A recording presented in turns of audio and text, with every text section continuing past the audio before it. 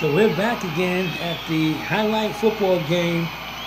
Monday highlight football game between the Tornadoes and the Saints. Very important game for the Saints.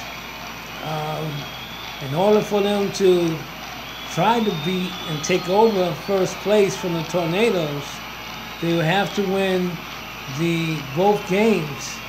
Today's game and another game sometime this week against the Tornadoes. If they lose this game today, then it doesn't make sense playing two games.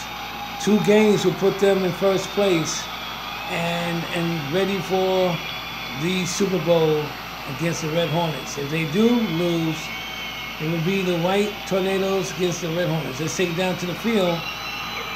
It looks like it's a screen-looking pass. We're not sure, but let's take it to the field and see what happened. Quarterback call signals, shotgun, in motion, tight end. He goes in motion. Defense making their switch.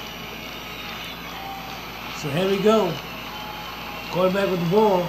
He turns towards the tailback, fakes it towards the tailback, and throws a pass to the wide receiver right here. So let's see what happens. Wide receiver with the ball. Here we go.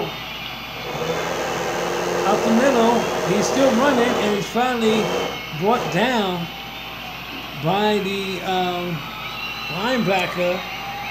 That's a pickup of maybe 8 yards. Good play. Be right back.